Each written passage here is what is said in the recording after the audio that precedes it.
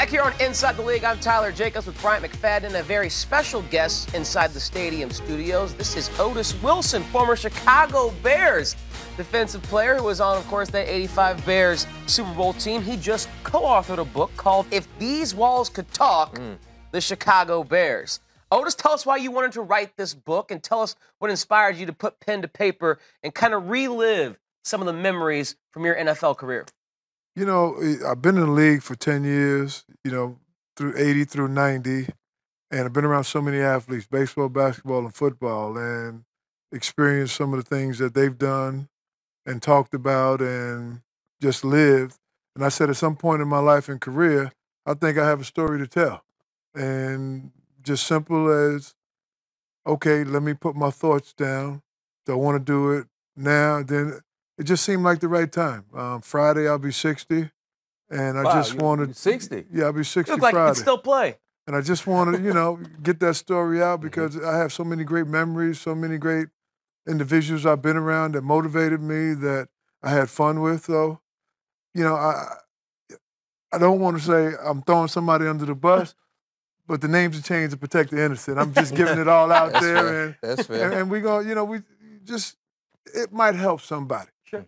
I think reading is the feedback that I've gotten so far, because I've given it to about 6 guys back in my neighborhood, and everybody said, "Oh, that is great. That's just what you said, just what you were talking about," and it's a great book. So I'm happy. Chet Kopic and we sat down and ironed everything out. So it's a little bit about where I came from, how I navigated through that, my college days, obviously those 85 stories, because we were like rock stars.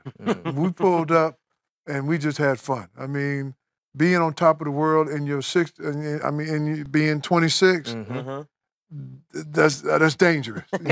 So I had to tell those stories, and then a little bit after football. How people make transitions from one phase to the next. So it's some good reading. I'm excited about it, and I thank you for having me on. And let's go see how this thing gonna unfold. Yeah, I can't wait to check it out myself. Talking about the 85 Bears, you were a part of what many believe was one of the best defenses in NFL history.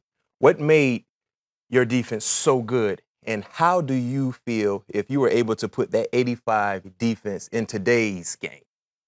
Wow. How would that competition be far as going against these elite offenses, spread offenses? And the game is a bit softer now than when you played. Right. But how do you think your game, based on how you played the game in 85, would translate in today's game?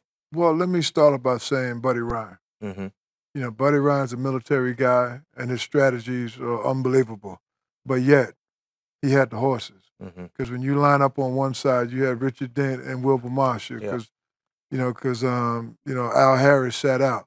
You have the underside. You had Hampton and myself. You had Fridge and Steve McMichaels in the middle. You had Singletary in behind them. Who do you double team? Nobody. That team was so aggressive. It was tailor-made for us. And we had so much respect for what Buddy was doing, because Buddy would say every game, "Y'all ready to bring the whoop ass?" That was his saying. Because he knew it was an attack defense. You put a 9-man front up there, and, Dave Durson, filled in for Todd Bell, which was a great athlete. And we had 8 two-time Pro Bowlers in our defense. Les Frazier, at that time, Mike Richardson, and I can't think of who the other one read. Oh, Fridge, were the only guys that hadn't been to the Pro Bowl. And we were hungry. We got to a point where we were tackling each other. So we just got out there. We wanted to have fun. We just wanted to destroy things and put numbers, because we would look at 1 week and say, okay, because our goals were to hold a team to under 100 yards total offense. 50 passing, 50 rushing. 100 yards total offense. Total offense. We did it 3 times. You go look at the stats.